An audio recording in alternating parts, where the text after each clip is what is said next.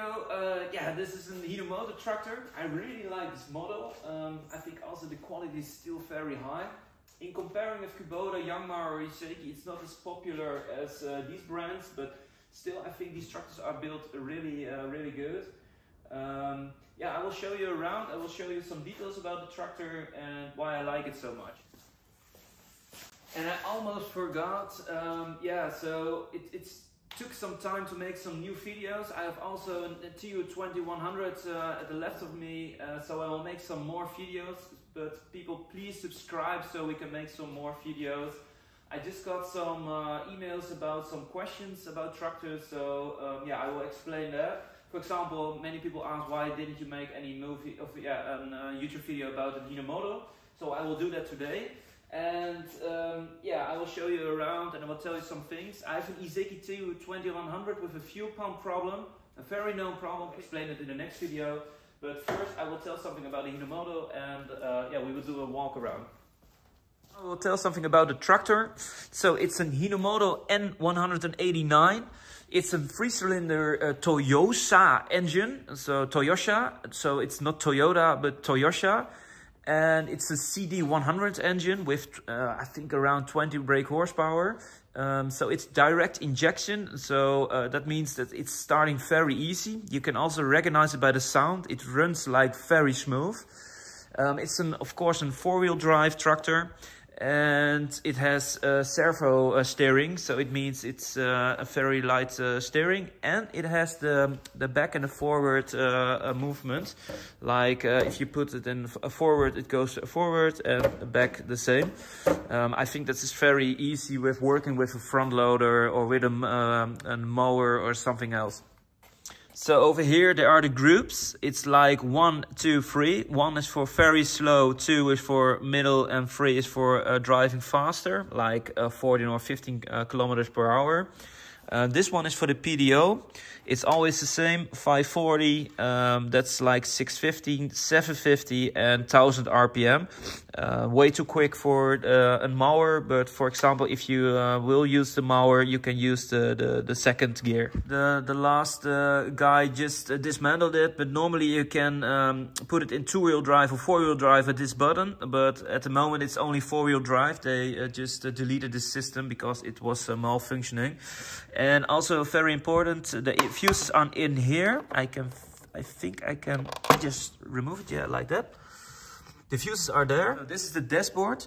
Always when the tractor is running, all these 4 green lights are burning, of lighting up. If someone wants to know what these lights are meaning, I can search it for someone, or I can explain it in a user manual that we have. Yeah, of course, this is how warm the tractor is getting. It always needs to be like in half, like 90 degrees, 80 degrees. That's the best temperature. And of course the tank.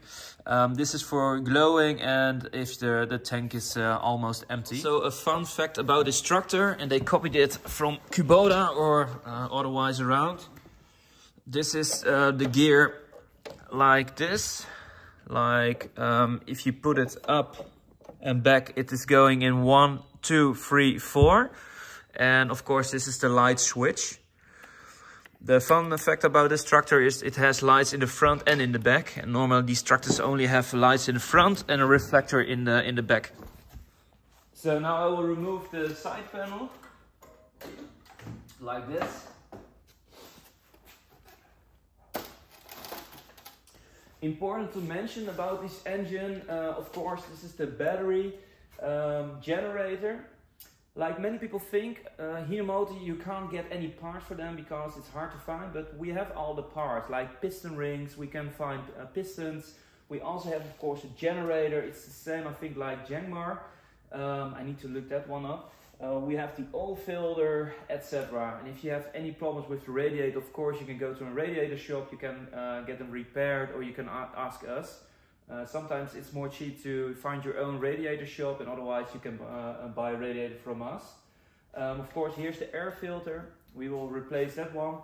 And yeah, important, diesel, the oil of the diesel oil is like in here. And of course, this side is the same story. How you need to remove it, like this.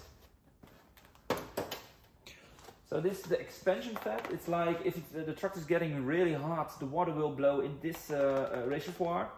For now there's nothing in it, so it's the best situation. Yeah, like I told before with other tractors, this is the fuel pump.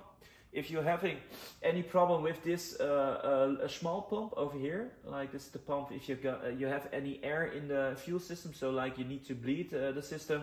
If this one's go bad, it's the same like the Iseki TL, so we also have that in stock. So that's what I'm explaining, like piston rings, we have everything for these tractors to repair. In common, these tractors are a little bit more cheap in comparing with Iseki, but still the quality is the same or perhaps a little bit better. I can't say that because I'm really a fan of Iseki, but still these tractors are really good. I really like them. And one of the last details is like here is the oil dipstick, and also you can fill the oil like here. And here's a hydraulic filter. Many people always forget to change them. People, they are not so expensive, but very important to change. They're like 20 or 25 euros, but it is so important. Otherwise, all these small sand and metal pieces are getting into your hydraulic system and things block. And so people think like, okay, my hydraulic pump is broken, but most of the time it's not the problem. It was the hydraulic filter that was clogged up. All this stuff getting into the hydraulic system, and your complete tractor will be blocked, or the PDO or the 3-point will not work again. Now we are on the other side of the tractor. This one is for hand gas, so important to know. Like here is foot gas.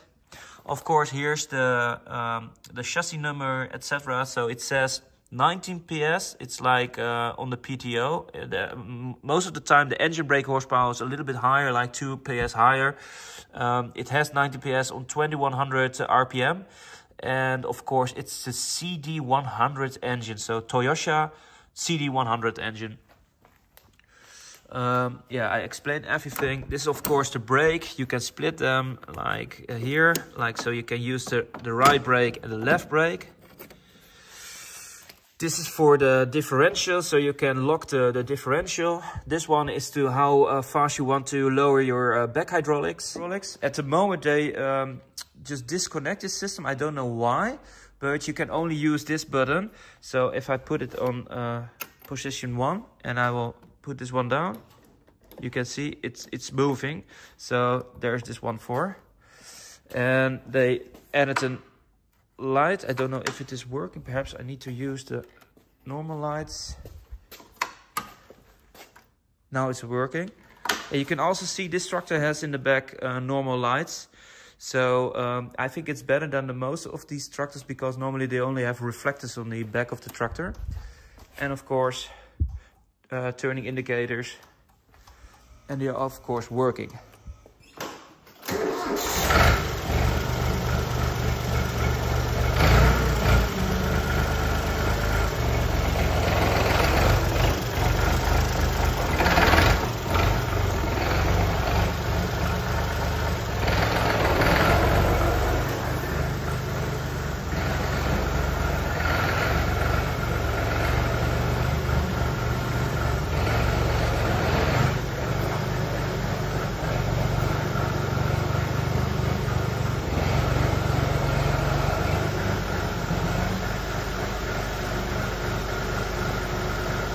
As you can see, there is a Spitmachine behind this tractor. I don't know how it's calling in English, but this Spitmachine just rotates the ground like a plow. So it's different in comparing, because this one is making the sand a little bit more smoother. There are some people that are a fan from a plow, or they just use these machines, but these are very expensive. Of course, a plow you can buy for like 200-300 euros. These machines are like 3,000-4,000 euros at new. This one is of course not new, but that's important to know. They use this one for just like in small gardens to just rotate the ground. But still, I think it's a good combination for this tractor.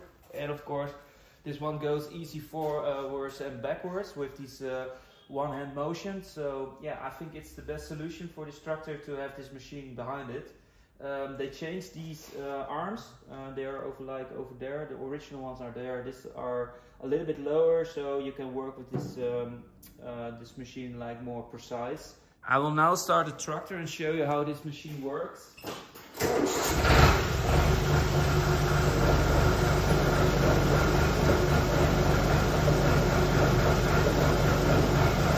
So this machine rotates like this.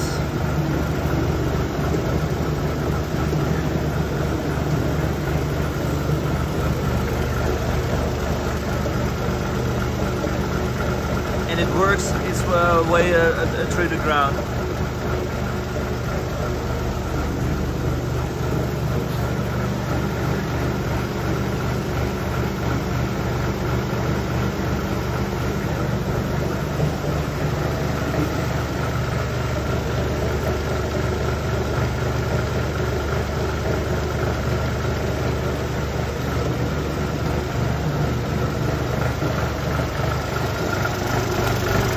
If I put down the clutch, it's always the same. Goes off. It shuts off. I put this one like here. So like what I'm always telling people, if you have any question about these tractors, you need parts, please email us from Shop for Track. We can always help you. We have all the parts for these tractors. If we can't find it, we will search a little bit further with other suppliers, like piston rings, like all these parts we can get them. And yeah, Hinomoto, please don't underrate them. Just like they're so much cheaper than Kubota, but I really love these tractors. I'm just not making any advertisement for Hinomoto, but yeah, like this is such in a good condition because it's polyester. They thought about everything, so it's a strong tractor, good condition. And yeah, I think if you want to make some fun with better prices, you can buy Hinomoto. So yeah, it's a good tractor. Overall, we will see you next week. Please subscribe our channel, and yeah, I will upload a video about the Iseki TU2100 with the fuel pump problem. It's like there, that's why I'm looking at it. So thank you for watching, and see you next time.